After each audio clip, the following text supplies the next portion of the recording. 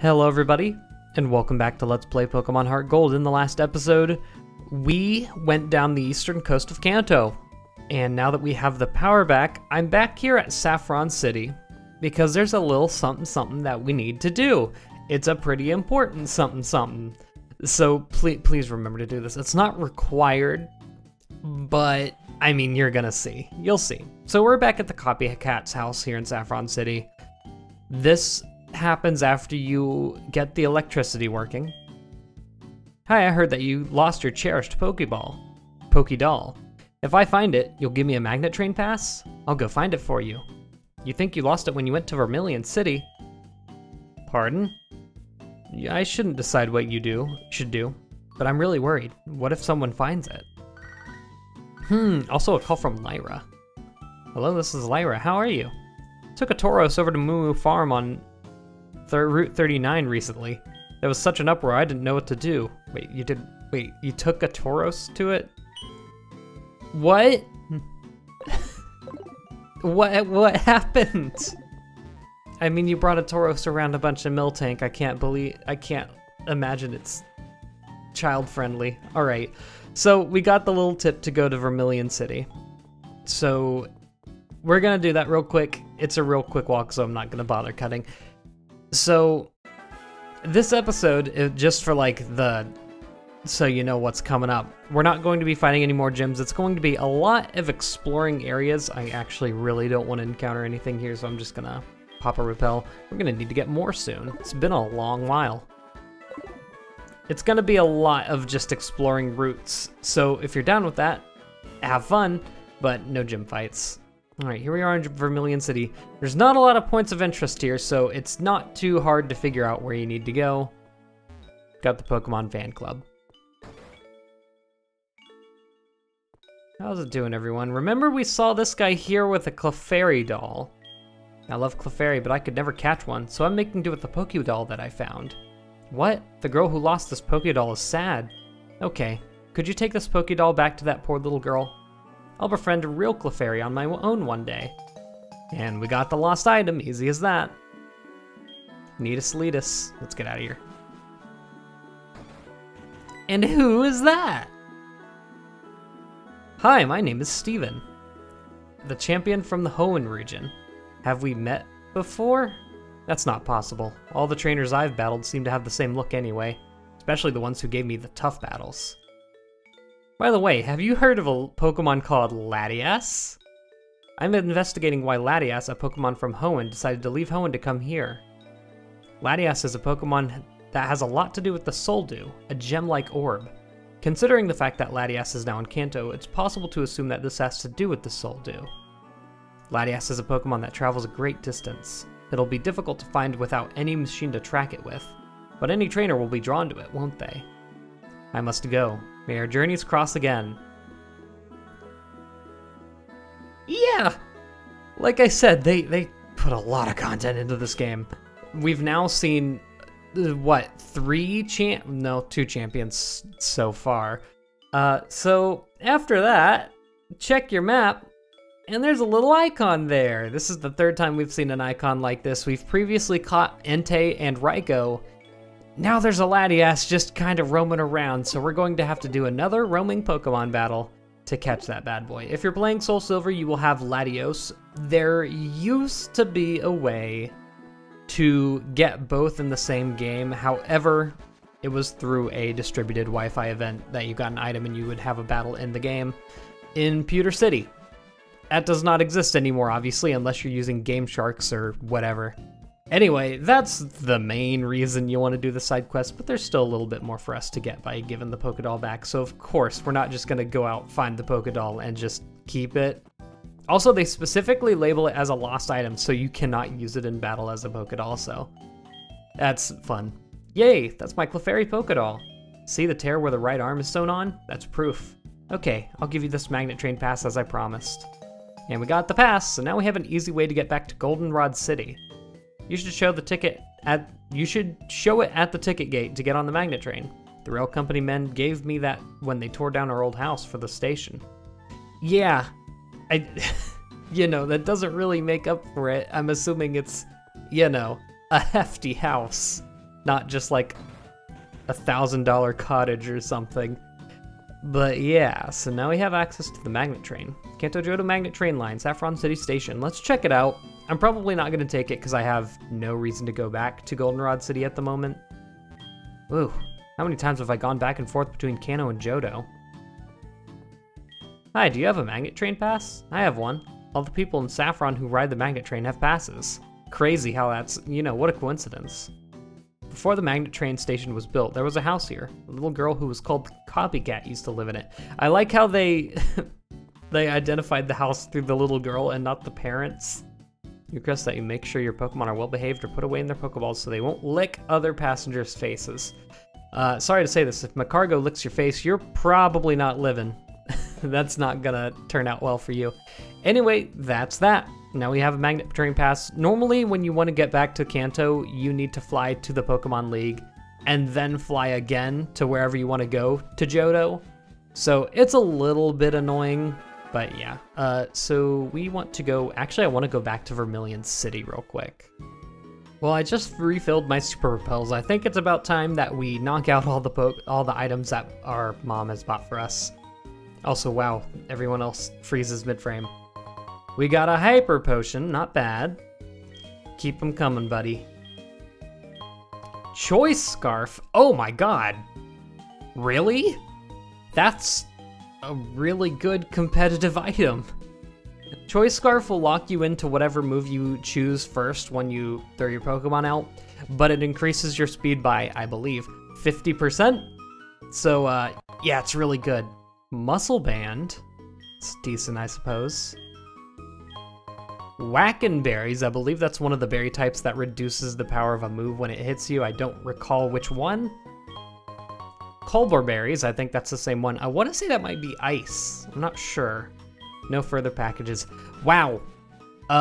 We have a Choice Scarf. You know, that might not be a terrible item to give to one of our Pokemon. Wow, that's absolutely nuts. Slightly boost the power of physical moves. It's not bad either.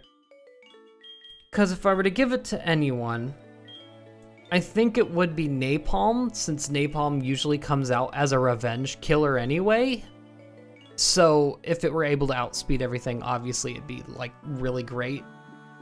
Because I believe a Choice Scarf, it'll naturally outspeed pretty much every Pokemon in the game, maybe except for Ninjask, which is the fastest Pokemon in the Pokemon series. But I'm pretty sure, I don't recall what its base speed is, but if it's at least 100, then yes, it now currently would outspeed everything in the game with the Choice Scarf. Ugh. I could also give it to Ace because it has U-turn and be able to get that off first every time it uses it. It's gonna go to Napalm. Napalm's only holding a Silk Scarf, which just raises its power a little bit. I think the Choice Scarf will actually be very powerful. Muscle Band could also go to someone. Who's out here using physical moves? I guess Bud is. Top Spot is too. What's Top Spot's current item? Black Glasses? You know what? Yeah. I don't know if the Muscle Band gives a bigger boost than, like, you know, Black Glasses or Silk Scarf, but I'll do the research and I'll decide if I want to keep it on it in the future. But currently the only move that won't be boosted by that is Psychic, so I think it's a pretty good fit. Wow, we have a Choice Scarf. That's absolutely nuts. Anyway, we have a little something to do here. Do I have enough Pokeballs for this? Yeah, it's the middle of the day, so I can't really use my Dusk Balls, but that's fine. What's up? I'm Diglett's Cave. So now that we have the EXPN card, we're able to deal with this. Obviously, this is once again after you restore the electricity to. Okay, I didn't mean to do that. What's this music, by the way? Nope. Is this the lullaby again? It's Tuesday again. I record this the same day every single week, I guess. Anyway, Pokeflute. And then we interact with Snorlax. As Snorlax opened its eyes wide. And we have a battle. No big deal. It's just a level 50 Snorlax. Pretty cool Pokemon to have, I'm not gonna lie. I really want it. I'm not gonna reset if I don't manage to get it. But I would really enjoy having a Snorlax on. Just having a Snorlax around would be really cool. It has Giga Impact. Okay. That's the strongest physical normal type move in the game, other than Self-Destruct and Explosion. What are you holding? Of course you have leftovers. That's a good way to get the leftovers. I would love that for Bud, actually. Since it's going to be attacking fairly slowly, I'm gonna really try to get this Ancient Power boost so that Daisy can just absolutely tank whatever the Snorlax throws at us and also be able to do a little bit more damage as well. Yeah, this is a big, chunky boy. It's higher leveled than most of our Pokemon. So if you, for whatever reason, don't have a full team that you like at this point, I recommend this. It's a cool Pokemon. It has Rollout, Giga Impact, I guess. I didn't know that any Pokemon would come naturally with it. Can I please get just one Ancient Power boost? I might have to swap out to something that can take that Rollout better, because it is super effective. And I don't want to be hit with that. Actually, I could just try to put him to sleep. That leftovers is really doing some work. No one resists rock, I'm realizing. Daisy, Yawn, if you live this, I'll heal you next turn, and it should go to sleep and break the rollout streak. I should have used that a long time ago, I'm gonna be honest. Yeah, I didn't expect you to. Okay. I'm gonna throw out whoever can just do the most damage. We don't have any fighting type moves on our team, so unfortunately we won't be able to do any super effective damage. Who's gonna hurt? Actually, you know what? Napalm with your newly acquired Choice Scarf, we can show this off. So it doesn't lock you into using a move every single turn. You are allowed to like run or, you know, use an item. So it's not, you know, you're not locked in. You're just locked in. If you choose fight, you'll automatically use it. All right, go to sleep. I hope that doesn't one-shot me, actually, now I think about it. Huh. Okay.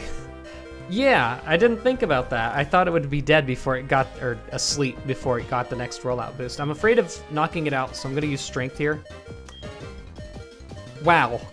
I'm just really dumb. It should be able to survive this anyway. Unless I crit, which would be unfortunate.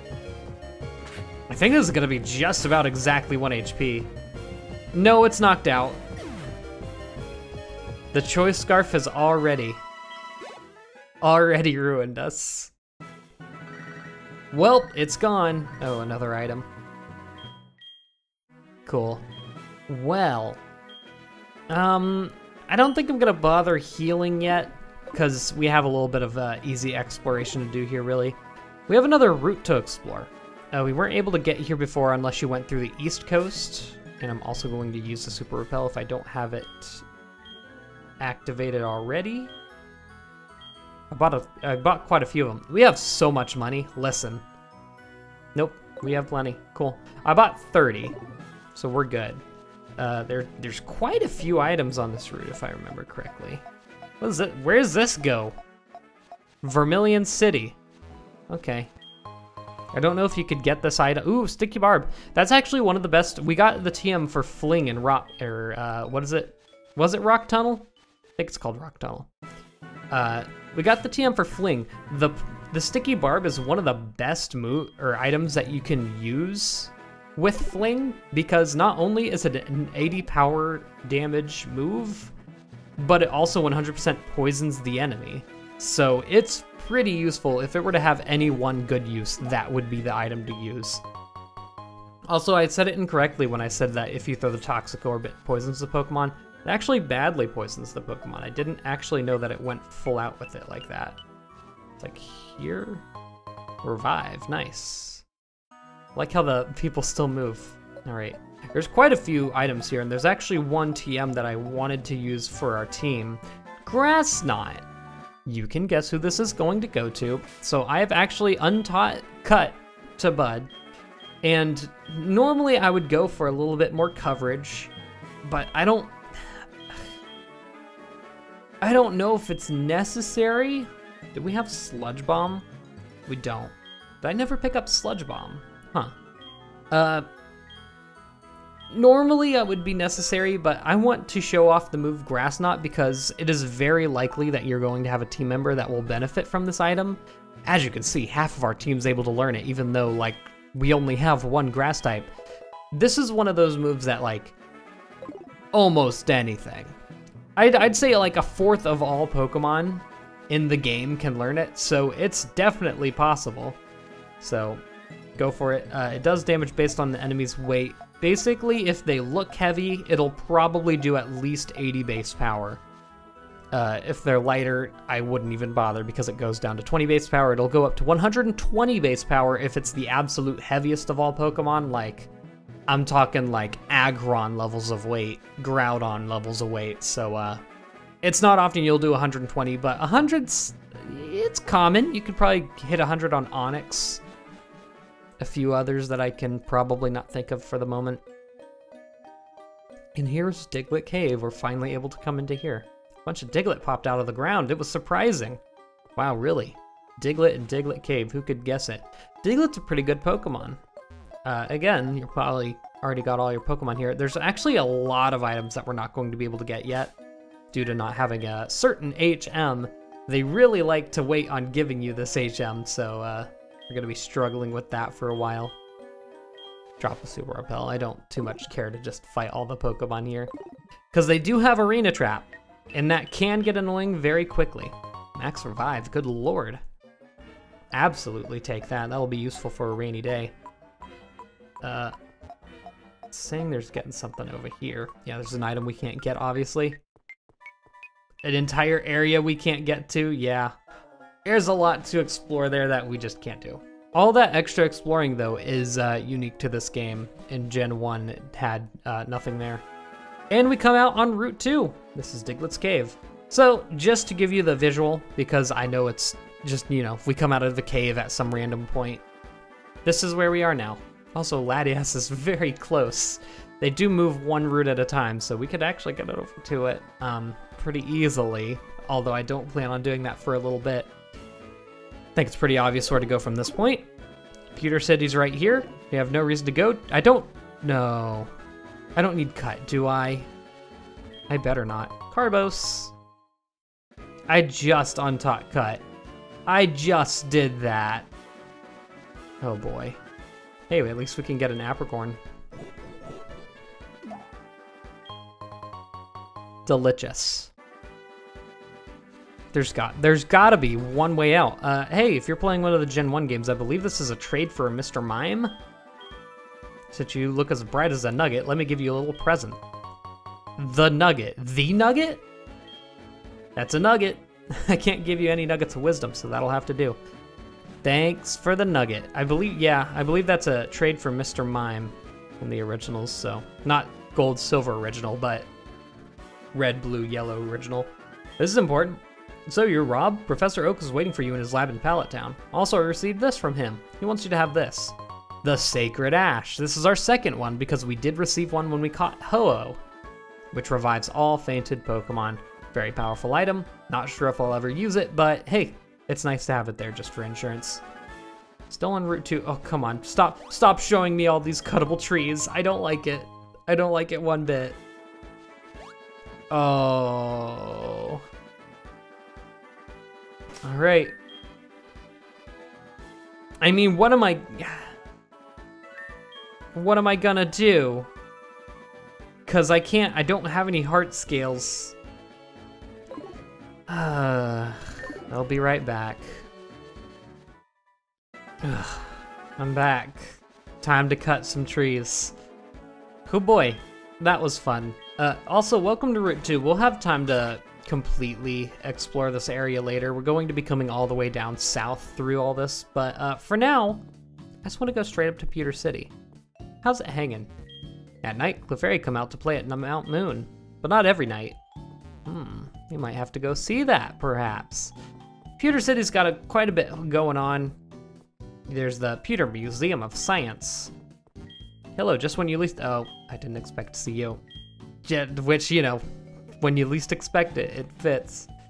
This is the Science Museum that every game has to have. They say that meteorites struck somewhere near Pewter City. Love to display them here in our museum, but these meteorites are said to emit strange energy and cannot be carried away. Yes, if you know what's important in the Pokemon series about meteorites, you know what to do with them. I should be grateful for my long life. Never did I think I'd be able to see the bones of a dragon. I mean, the young people here are seeing it too. There are two places that I love. One is the ruins of Alpha and Johto. The other is the Pewter Museum. It's so quiet, it makes me feel calm. Do you think it's admirable history? Do you feel it's admirable history silently creeping up on you? It's Jamie. Hey Rob, this is Jamie. How you doing? Want a battle? Going to win. No, you won't. No, you won't. What's your deal? Do you know that you can extract Pokemon from fossils? If you ever need to, let me take care of it for you. Hey, you don't have any fossils. Heard that sometimes you find fossil when you smash rocks at the ruins of Alph and other places. Yeah, we haven't explored the ruins of Alph yet because I just haven't gotten around to it. But we will. I'll show it off when we go back through just cleaning everything up. Also, can I... Oh! Apricorns. I thought the meteorite was over here. Well, this works too, I suppose. Yoink. Bunk. Such a satisfying plop out of it. Also, it's weird to me that this specific tree is like behind the other ones. It's layered behind them. I don't know. Maybe it's just because it's supposed to show that the tree on the left is higher up and the one on the right is just naturally overriding it because Sprite's got to do that. I don't know. It's just weird that it's in the very back. Hello, old man. What's your deal? Ah, you came all the way out here from Johto? That brings back memories. When I was young, I went to Johto to train. You remind me so much of what I was like as a young man. Here, I want you to have this item I found in Johto. We got the Silver Wing. This is a very important, just random NPC standing in the middle of nowhere in town. Talk to him. And that'll do it for the exploration that I want to do here right now. Of course, we do have a gym battle to do here. So in the next episode, that's exactly what we're going to do.